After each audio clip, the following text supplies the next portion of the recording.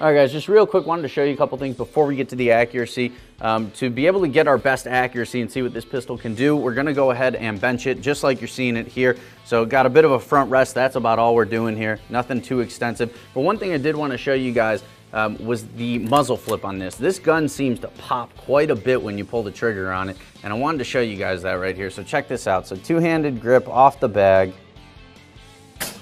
and you can see that gun jump as you fire it. There's a fair bit of muzzle flip, so that is something to consider. It's not seeming to affect my accuracy at all, but definitely an interesting feel out of this HW44 when you pull the trigger.